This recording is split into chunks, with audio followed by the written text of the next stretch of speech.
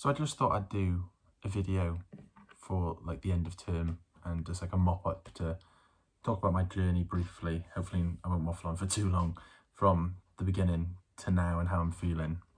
I feel I started the year in quite a good place from doing the course last year, and even though having the summer off essentially, and longer than the summer because of COVID, being able to do West Glam during the summer helped a lot as well, because it kept me in the loop of my acting. But so I didn't start this year from stage one, but I'm still shocked on the journey I've gone on since that first day. Not even necessarily my acting, and this has affected my acting, just how calm I am, and just how more I can only do the work, I can only control the work I do. I can't control anything else. I can't control if a panel is going to love my speeches. I can't control if they're going to hate my speeches. I just have to focus on what I can control, and that's me. And that's the work I put in. And I suppose that is the biggest thing I've learned from September to now, is that calmness, and is the relaxation of not overthinking if the panel will like my speeches, or if the speeches contrasts. And I think I worked on that through the first term, and there were still some insecurities about, well, the speech is working, am I good enough, am I this and that?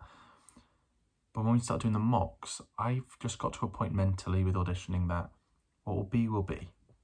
If I get recalls everywhere this year, amazing. If I get absolutely none, of course I'll be upset.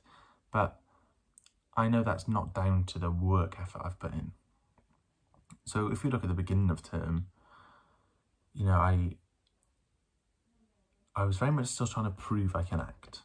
I feel if you watch some of the first videos I did and first few self-tapes, I'm still proving to people that I can act, and I'm still not completely comfortable in my own skin and just being relaxed and just enjoying the moment. But I think a turning point was definitely the mocks, and especially Viv's mock, where I just went in and did the speeches.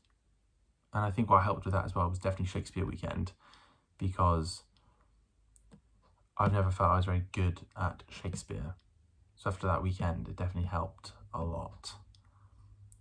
So yeah, I think the big change in this term and in this unit of Art of Auditioning is my mental state, which has then affected my acting. So I think at the beginning of this year, my ultimate target was just becoming more relaxed, and I feel like I've accomplished that, because whatever happens with my auditions, I know I've put the work in. And that's all I can do. And I feel like I've grown a lot over this time. But yes, so going forward, we've got Gas Station Angel now. We've just found out the casting today. And like I said, I'll be filming my tapes the first week back of college after Christmas. And yeah, it's been a good term though. I've enjoyed. Let's bring on the play now.